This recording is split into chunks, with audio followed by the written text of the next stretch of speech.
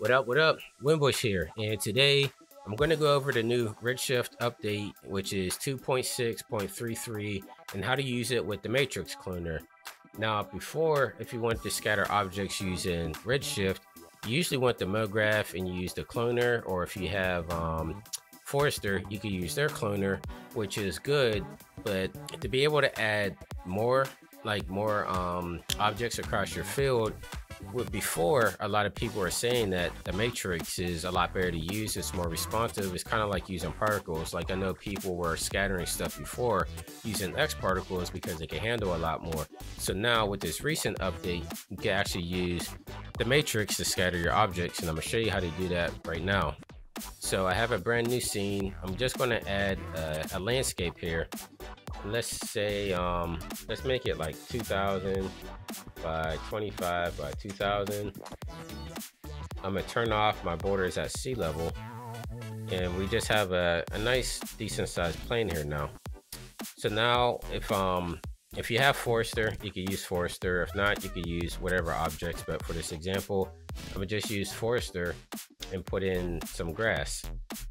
So if I go over here, I could pick let's say long grass.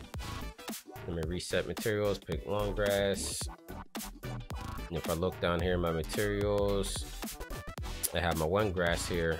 I can exit everything out, and then I'm gonna select this, and I'm gonna go up to Redshift, go to material, conversion, convert selected material, just to make it a Redshift material. Then if I click on my new Redshift grass, hold the Alt key. I'm on PC, so hold the Alt key, click and drag, then it replaces it right there. So now if we go to Mograph, go to Matrix, and then you can see our matrix is brought up of all these cubes right here.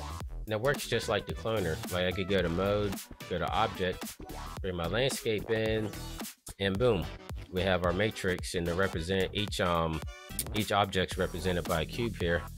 You could bring your count level up to whatever you want. Let's start with like 500. And now here's where the Redshift magic starts.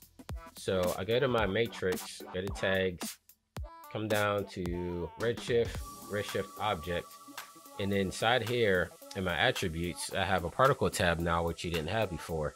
And so now you can go to mode and go to custom objects, and from here I'll bring over my Forester grass and put that in there. And you're not going to see it in here.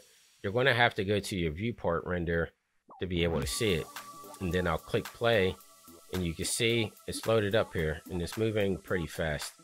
Now it's going to start off sideways. The way to get around that is I had to go to my up vector here in my matrix object, and I did +Y, and then from there I just had to go to the transform and move it to like -90 to have everything sticking straight up. There might be a better way of doing it, but that's the quickest way I found to do that. Let me bring this down 75. There we go. So now you can see we have our grass object across our plane, and it's moving pretty decent. We can even go back to matrix, knock it up, let's say 1500. We have even more grass in here, say 2500. Or if you want, you could distribute on the vertices and have each vertice actually be a piece of grass here. So if I look in my viewport, each vertice is a piece of grass, and it's moving extremely fast here.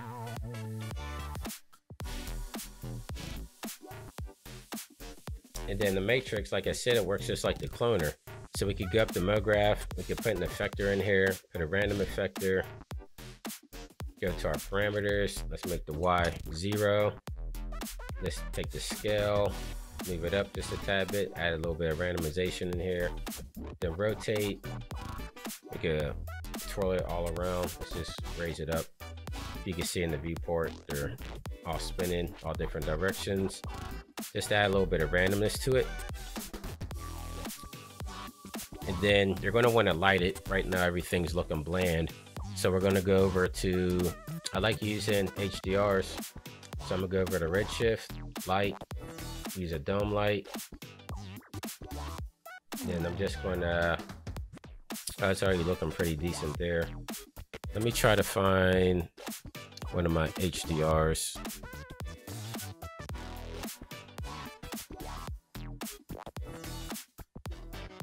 Let me see, HDR light probes, and let's go down to, let's try table mount in 8K. Give it a second to load in. And there we go. So we have some decent grass scattered all across the plane here. And it's moving pretty fast. I can take my landscape, move it up, add a little bit of hills here, add a little bit of depth. So yeah, that's basically how you use the matrix with Redshift now. And like I said, it works pretty fast. I just did a project with it for a network that I work with. And yeah, it rendered extremely well. And I was able to add a lot more foliage into my scene. So hopefully this helps you guys out. If you like what I did here, you know, please subscribe to the channel.